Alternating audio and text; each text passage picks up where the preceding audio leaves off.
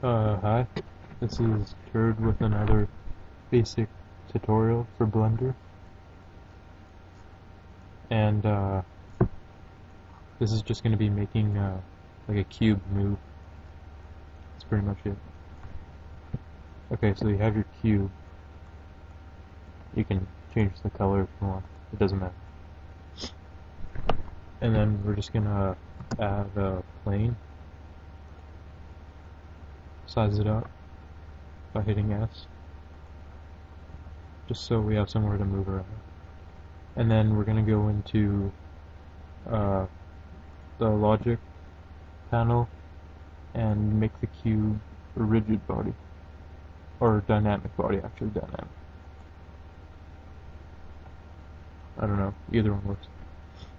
And then you're just going to add 3 sensors, controllers, and actuators. And then just connect them.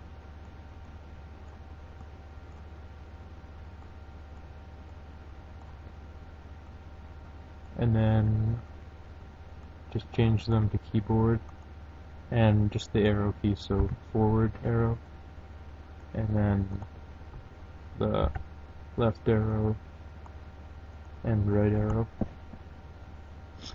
and then change this to where it says lock for the first one, change it to 10, and then over on the left arrow actuator where it's connected, change the rotation to -10, or no, +10, and then -10 for the next one on the last box.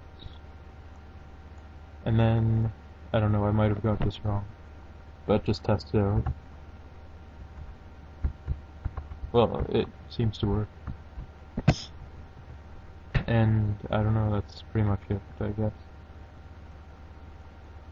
This is a pretty short video. Yeah.